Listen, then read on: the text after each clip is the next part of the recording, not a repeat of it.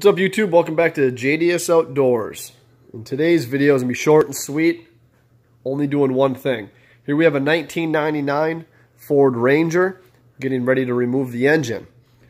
Amongst that process you have to remove the radiator fan or the cooling fan.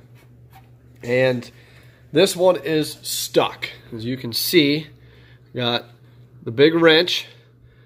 You sit and you turn on it, you tap it with a hammer, and all it does is spin that pulley. And the belt is tight. And I've tapped and tapped and tapped on that, and it's just not coming free. So, you may ask, how do I get that sucker out?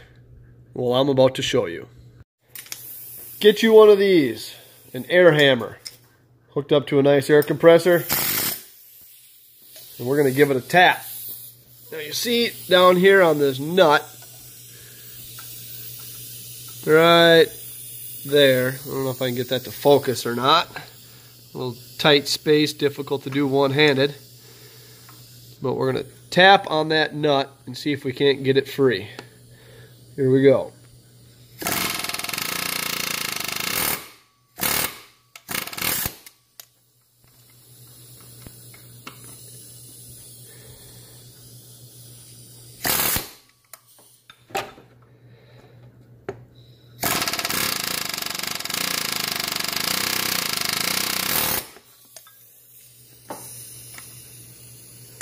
Not very easy to do one-handed, but you want to hit it in this side over here,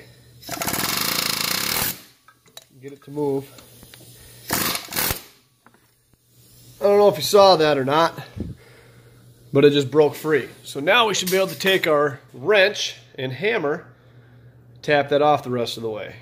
So now we got the wrench on there. We're going to take the hammer, give it a couple little love taps and see if it breaks free.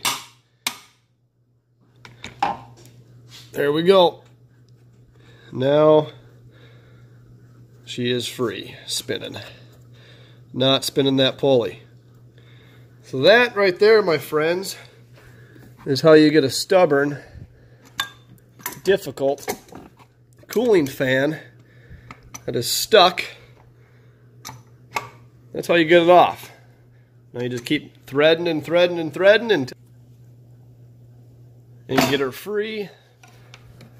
So you can feel the success of doing your own maintenance on your vehicle.